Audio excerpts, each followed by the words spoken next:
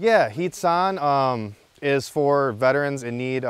Heats On is what it says. It's turning the heat on, making sure the heat actually works.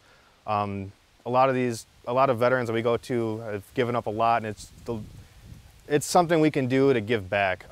It's pretty much if there's any issues with anybody's heat, which luckily there wasn't any issues this time, but in the past we've actually replaced full furnaces before based on their condition, if they're danger, carbon monoxide again, if there's anything like that.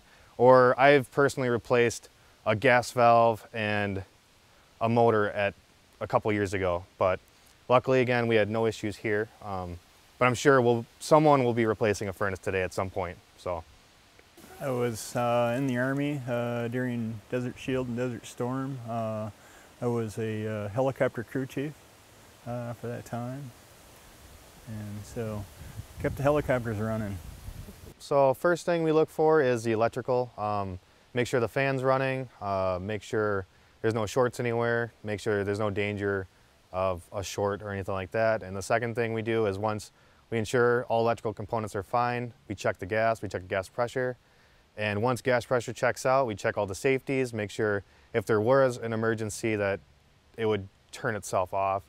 And finally, once we have all the safeties checked, we'll turn the unit on and we'll check to see if there's any leaks in the heat exchanger. And a result of that would be the dreaded word carbon monoxide, which is the silent killer as it's known. And it's really easily detected. We have special equipment where we can stick and see if there's any carbon monoxide, which we had nothing of like that. And we actually put it in the combustion exhaust, which normally has carbon monoxide because it's a byproduct of combustion. And it was very low levels even. So even if there was a leak, it would be unlikely to hurt anybody, which there wasn't, and everything actually turned out to be pretty good.